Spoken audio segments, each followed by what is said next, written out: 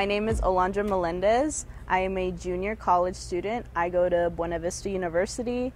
I'm a psychology and Spanish double major with a minor in social innovation.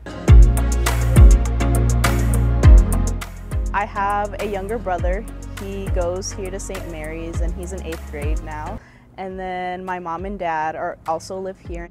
My mom works here in town at a local food pantry as well, so sometimes I go and volunteer with her too. And then my dad works at Iowa Select Farm, so he's really into agriculture and farming and all those kinds of things.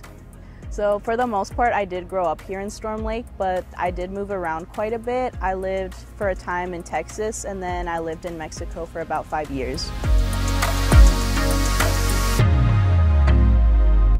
I remember it was back in March. We were prepping for this campus tradition called Beautification Day. So it's a day that's dedicated to volunteering and going out into the community. And I remember we were planning for that, but then that's when COVID hit, and so we all got sent home. So I remember that transition was really hard because doing things online, doing finals online, and not doing any of the activities that we were doing on campus, and then also not being able to properly finish the year was also really hard. And we thought it was only going to last for about those 2 weeks, but then they told us that it was probably going to be a much longer thing. I remember when we came back, it was in August, and then the following month is when I actually got COVID myself. And so I got sent home for 2 weeks, and initially I didn't think that it was going to affect me as much, because a lot of people that have gotten it before were asymptomatic, and so I figured that I would be fine. I usually don't get sick, so I thought that I would be okay, but after a few days I started feeling all those symptoms. It was definitely a little scary, and so I just isolated and locked myself in my room and just did not leave at all because I didn't want to spread that. And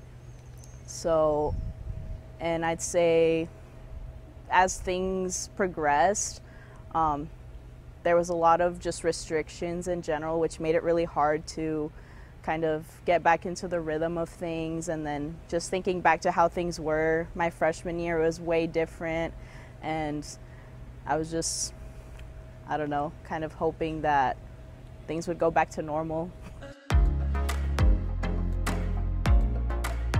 I volunteer at Storm Lake High School because I love to work with students, and so they were offering the vaccine to faculty, staff, and teachers, and as volunteers they were also offering it to us. Me and some of my friends that also go volunteer at the high school thought it would be a really good idea to get vaccinated, not only to protect ourselves but also to protect the students that we're working with, and then also to promote the idea of getting the vaccine on campus.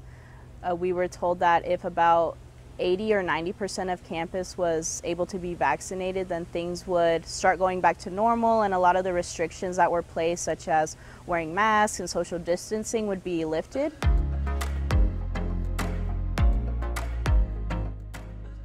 I also volunteered at 2 of the vaccine clinics that were here in town, and so I did run into a lot of people that were from the university and then also community members. It was really cool to see that they were there, and then also just helping people from the Spanish-speaking community too, and trying to explain to them the importance of getting vaccinated and everything.